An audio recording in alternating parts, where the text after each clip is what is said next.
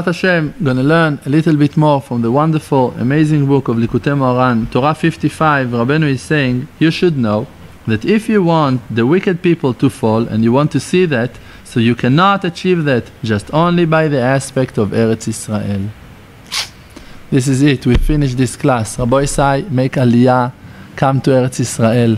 You cannot see the evil people falling until you have the aspect of Eretz Israel. This is it. Thank you very much. No, I'm kidding. You want to know what it means? Eretz Israel? I'm going to tell you. בבחינת שב לימיני עד אשית אויביך אדום לרגליך. That HaKadosh Baruch Hu is saying to us, sit close to me until that I'm going to conquer all of your enemies. Means that when you're in Eretz Israel, you sit close to HaKadosh Baruch Hu. And when you're not in Eretz Israel, you're not sitting close to HaKadosh Baruch Hu. ימין זה בחינת ארץ ישראל, the right side, it's an aspect of ארץ ישראל, בחינת בנימין, בן ימין, the son of יעקב, שנולד בארץ ישראל, that he born in ארץ ישראל. It's written in Tehillim, wonderful Tehillim of David HaMelech, alav hashalom, that David HaMelech is saying to us that in Judgment Day, HaKadosh Baruch Hu gonna check who from the sons of Am Yisrael, the people of Am Yisrael, born in Jerusalem to inherit the world to come. Everyone that borns in Jerusalem, he's gonna inherit the world to come. Jerusalem have that ability. If you born Ze Yulad Sham, if you born over there, that Eliyahu Navi gonna testify, he born over there in Jerusalem, this is it. You have a share in the world to come. Even if you don't have that merit, haven't born in Jerusalem, you can still bring your boys to Eretz Israel, that your grandsons or your boys and girls gonna born in Eretz Israel, grandsons gonna born in Eretz Israel. This is the land of Am Yisrael. This is the promised land. When one time Rabbeinu was talking about Eretz Israel, so Rabbi Natan had a huge question.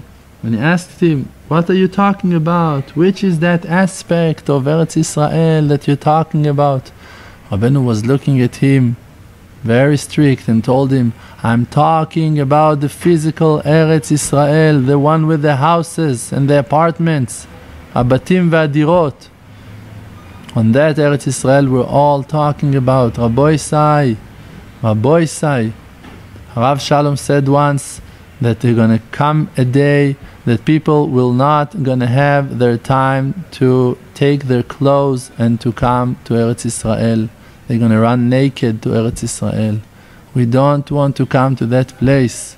HaKadosh Baruch Hu is waiting that all of you gonna sell your properties, gonna come here to Eretz Israel, buy something, even if it's gonna be more modest, gonna be a little bit smaller.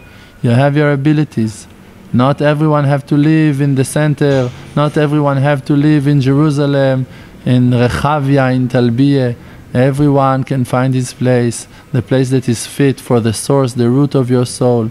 Everyone have a place here in Eretz Israel. And you don't have to buy a house. You can rent a house. You can work like that you're working now in England, in United States, in Canada, in Germany, in France, wherever you are, in Australia, in Alaska, in Ukraine. You're more than welcome here. You're more than welcome to come, to make aliyah, to come to Eretz Israel. It's not an impossible thing at all. Just the Yetzer Hara is talking to you and trying to convince you that it's impossible. But everyone that is trying and is not dropping the will and is keep on praying on that, he can achieve that. And he's coming and he's making it. When I was in Uman last, I think it was 2 years ago, 1.5 years in Rosh Hashanah, came to me an American Jew and told me that he wants to make aliyah, but his wife, it's too hard for her. I asked him why it's too hard. She said, because of Parnassah, we don't know what to do with money, where we're going to work, what I'm going to do. We have 5 kids and one of them is a special kid and we need therapists and we need this and that, and where we're going to find our income. So I told him, and what you're doing now in the United States? So he told me, I'm washing buildings, stairs, floors in buildings. Told him, nice. And you're making so much money that because of that you cannot do the same here in Eretz Israel? It's just imaginations, Rabbi Isai.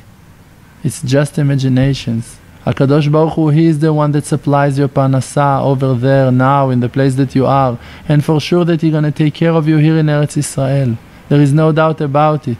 And if you're praying on something, for sure you're going to be answered. So what you have to do, just to dedicate a few minutes or half an hour every day to talk on that subject. Please, Ribono Shel Olam, open my heart that I'm going to have a desire for Eretz Israel. Open my eyes that I'm going to recognize the path, that I will not going to be afraid to step and to walk on that path. Let me see the right ways, how to do that. Let me find sources of parnasa. Let me connect myself to people that already done that, people that succeeding. Not to talk to the ones that failed, to the ones that fell down back to the place that they were before. Let me talk to people that made it. Let me connect myself to people that are praying. Let me connect myself to righteous people, that people that Hashem is helping them, that they have siyata dishmaya. And Be'ezrat Hashem, Hashem, like that you helped me until today. Go with confidence. Nachshon ben Aminadav, he jumped into the sea, into the Red Sea.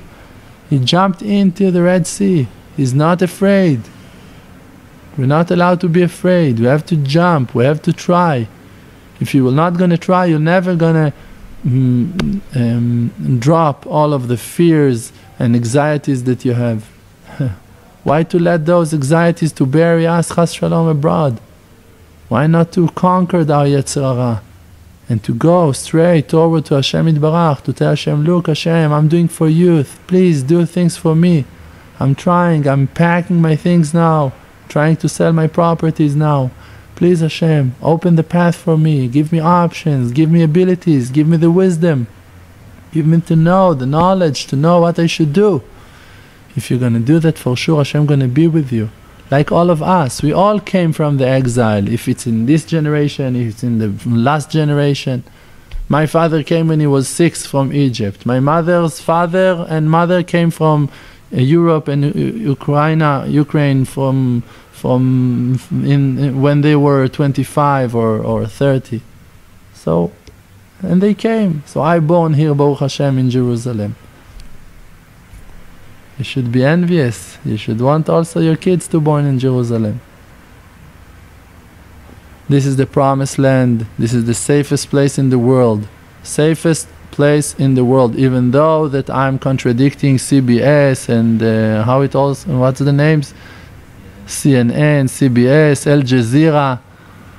All of those nonsense. We contradict them. But we are saying to you from a real source. You should know this is the most safe place in the world. It's amazing here. It's wonderful here. You're all more than welcome to come, to live with us. A lot of apartments, thousands of empty houses over there across the street. You're more than welcome. All of you, Rabbi Isai, just come. Thank you very much. Chazak u'varuch.